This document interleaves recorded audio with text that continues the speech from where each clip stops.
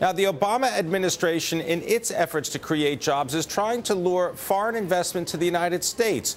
The White House reportedly wants to attract at least $1 trillion in overseas investments over the next 5 years. My next guest, though, is looking for investment money to head in another direction, to Italy in particular. Fernando Napolitano is the founder and president and chief executive of the Italian-American Business and Investment Initiative. Also joining us, Bob Baur, managing director and chief global economist at Principal Global Investors. Gentlemen, good to have you with us. Bob Baur, let me turn to you and ask you about a recession in Europe. Do you think that that's what's going to happen? I think it's possible for the European Union to skirt a recession. Numbers are maybe not as bad as the market was indicating. Italian industrial production, I think, was announced in August, up like 4.3%. German exports hit a new record. The purchasing manager indices, at least in Germany and France, at least continue to show expansion, while Greece and Portugal certainly in a recession. I think of the bulk of Europe is going to come through this fairly decently. Fernando, you heard what Bob Baur said about the bulk of Europe coming through the economic crisis. Do you think that Italy represents the possibility of going into a recession? Absolutely not. Italy is today boasting good numbers, as you said, in industrial production. The employment is 7.9%, which is lower than France or other regions. I think the exports are going very well, and most importantly, the macroeconomic side of Italy, i.e., the buoyant small to medium enterprises, I think are doing extremely well in terms of export. Let's not forget that Italy has 75 products, #1 in the world export for $75 billion.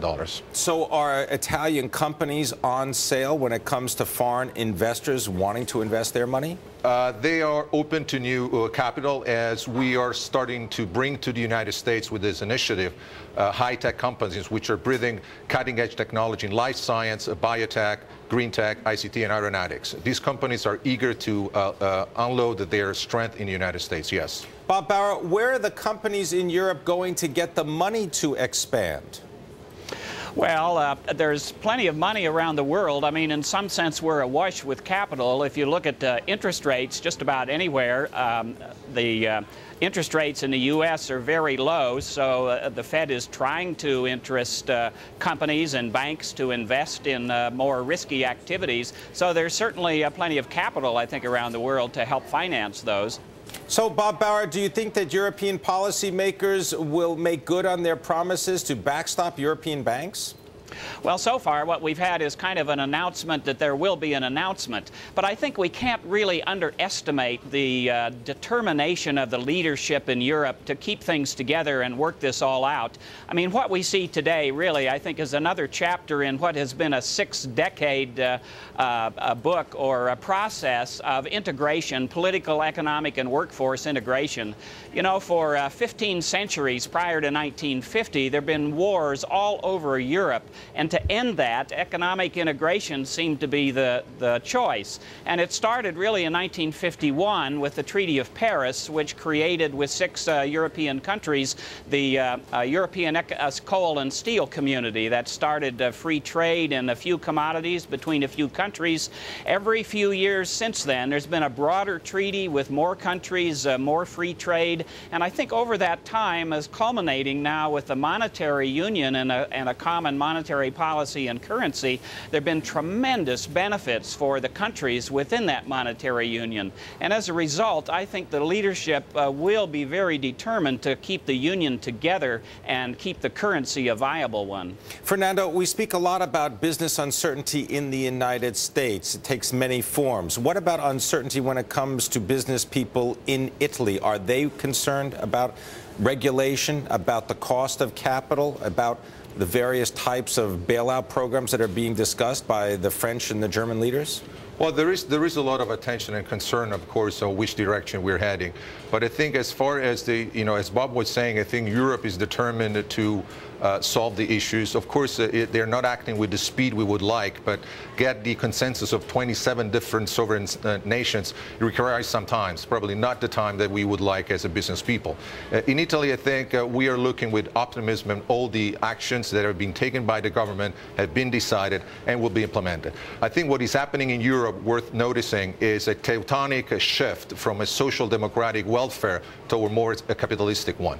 This, of course, will be a rocky kind of journey, but we're well into it, and the business community is well behind that. Will it mean greater austerity for the people, let's say, of Italy, people who depend on social benefits and the state for their livelihood? Absolutely, yes. The package was passed by the Italian government over the period 2011-2014. It's equal to $80 billion, which will be front-loaded. So it's about 3 to 4% of GDP. But this will unchain those energies which made Italy famous in the world and in this country. So we wish to promote something which goes beyond the famous 4 Fs: food, fashion, furniture, and Ferrari.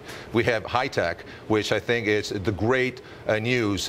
It's what I call a pearl, a gem unknown, vastly unknown. All right, you're going to tell us more about it. Bob Baur, what about unemployment in Europe? Do you think that that's going to increase? Well, it may a little bit. It's actually been flat for the last several months, and in Germany it continues to come down. I think if you look at the number of people unemployed, that continues to shrink. Even in the UK, there's been an increase in the number of employed people. I think if Europe can avoid a recession or skirt a recession, at least alongside one, I think employment can continue to grow. All right. Bob Baur, bring in the topic of China for us and their ability to produce goods at costs that, well, make many producers scared. What's the outlook for the Chinese economy? You know, I think that's been true for some years, and it will continue to be true for a while, although costs in China are rising dramatically, particularly wages. I think wages in general are rising at around a 15+% rate.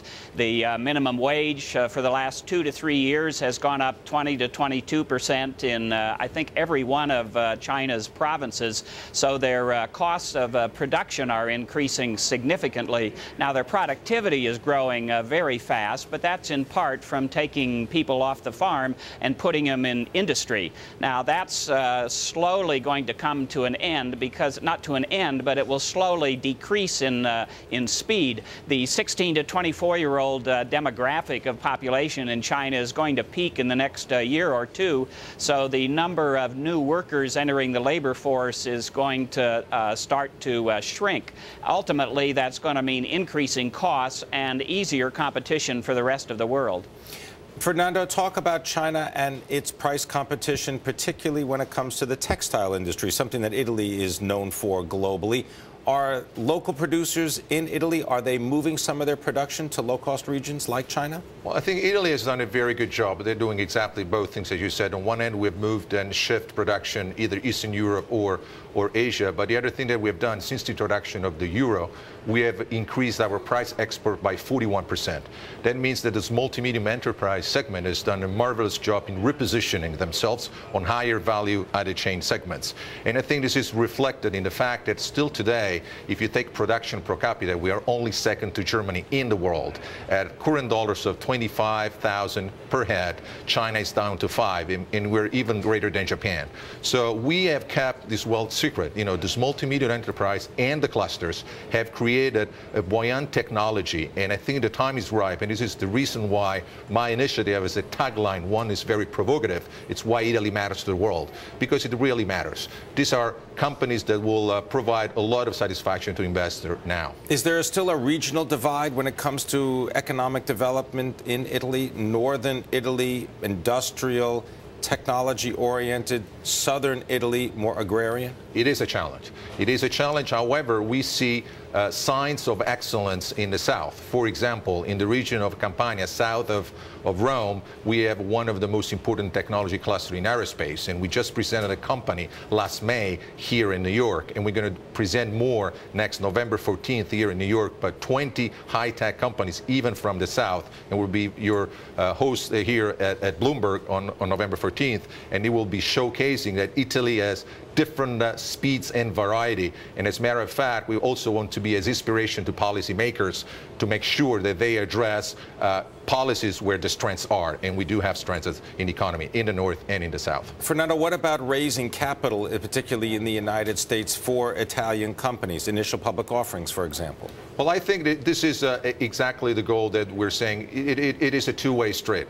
We have always been discussing in Italy about foreign direct investment and attracting them. This has been always an Italo-Italian dialogue. So what we break with the tradition, we launched this platform. Number one, today online at panoramaeconomy.com, you'll finally find a web magazine which is in English by Italy. So 2 billion people that read English, they want to know something about Italy today, they have a daily magazine. And number two, I think our benchmark is Israel. Israel, for different reasons, they have to find their exit strategy from their region. And guess what? They are the leader in any kind of statistic here in listing company in the United States. And I think for us, it's exactly our benchmark, and that's what we're here for. We're also stimulating academic research to investigate the process, and a white paper with Harvard Business School is just out. I co-authored with them. So I think altogether, very good news. Bob Baur, has Fernando convinced you to invest some money in Italy? Well, he certainly makes a good story, and I'd like to see some of that happen. You know, the austerity that you asked about a little bit ago, it will be a hindrance or a headwind in Italy, but you sure can't overcome it. I mean, if you look at Ireland, Ireland was the second country to have a bailout, and in just the last few months, interest rates on its senior debt have come down by half. Ireland grew, I think, 7% in the first half of the year. So some of that austerity and restructuring certainly will help the country, and I hope Italy can benefit from it. I know it can. I want to thank you very much, Bob Baur from Principal Global Investors and Fernando Napolitano from the Italian Investment and Business Initiative.